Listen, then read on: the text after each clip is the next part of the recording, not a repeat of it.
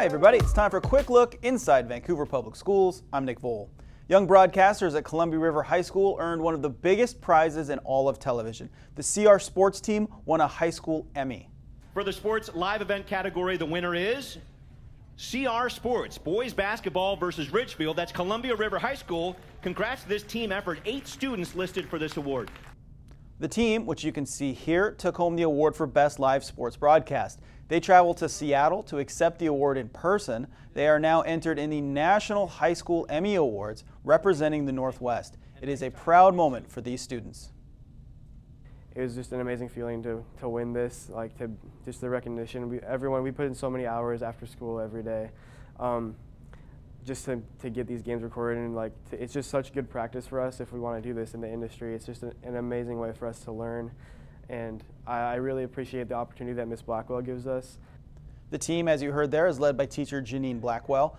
CR Sports broadcast almost 20 live sports events last year on cable and the web. Congratulations to the Chieftains.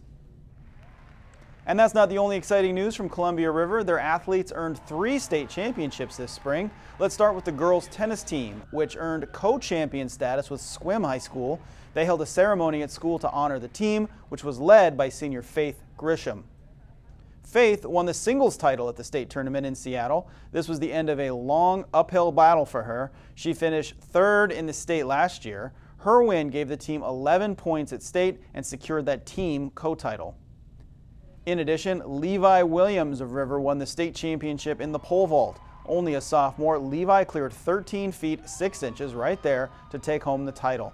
It's only his 2nd year vaulting, and he's River's first champ in that event since 1983. Congrats to all of the outstanding athletes from Columbia River.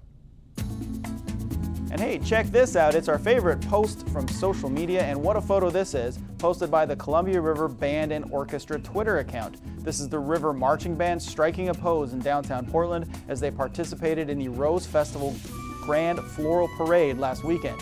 2 hours of marching and music, and they did it all with a smile on their faces. Look at that.